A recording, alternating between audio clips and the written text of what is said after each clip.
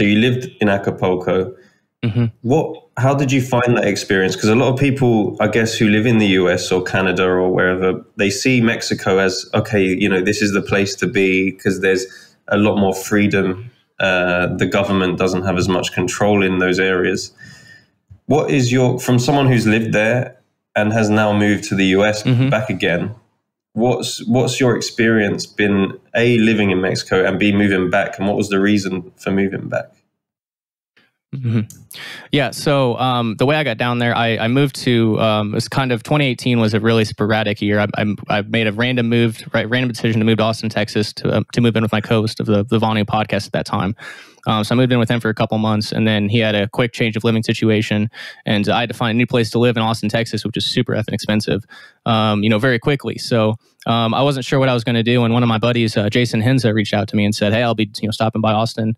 I can pick you up, and you can come stay in Acapulco come stay with me in Acapulco for a month and a half, or a couple months, and see how you like it." Because he kind of saw it as a second realm, right? So he wanted me to experience it. So I went there for a month and a half. We lived. We didn't live in Acapulco proper, but we lived down the road in a town called Bonfil, and a block away from the beach. It was that part of it was just it was incredible. Obviously relaxing and invigorating.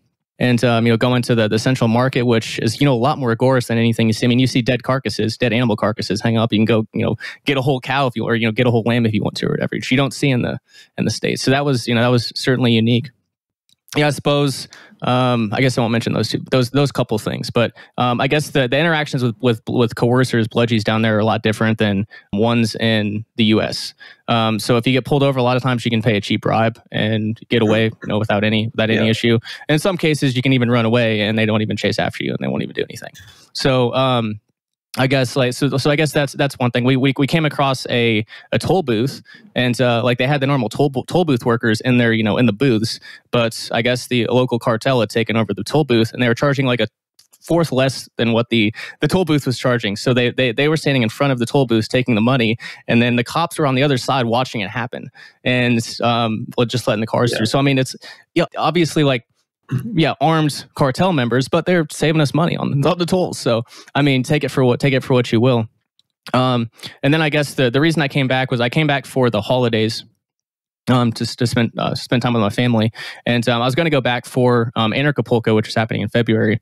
But in I guess it was February 1st of 2019, a couple people that friends of mine and Henza's, John and Lily, up in Acapulco, which I'm sure you heard about. It was on mainstream, national news at that time. They had someone shoot up at their house, and John got shot and killed, and Henza got shot and luckily survived.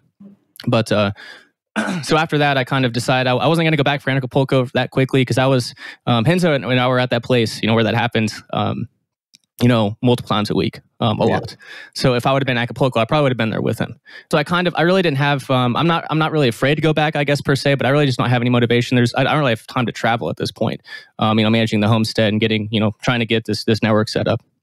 But that's pretty much the reason. And my I guess the conclusion, or I guess my overall view now is, I mean, it's just like Vonu, it's radical self-liberation, right? So if you're a radical freedom pioneer, you can find a lot of opportunities in Mexico.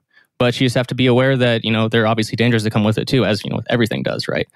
Trade-offs. So, as I know, Henza still spends 6 months in Mexico, so it doesn't scare him away.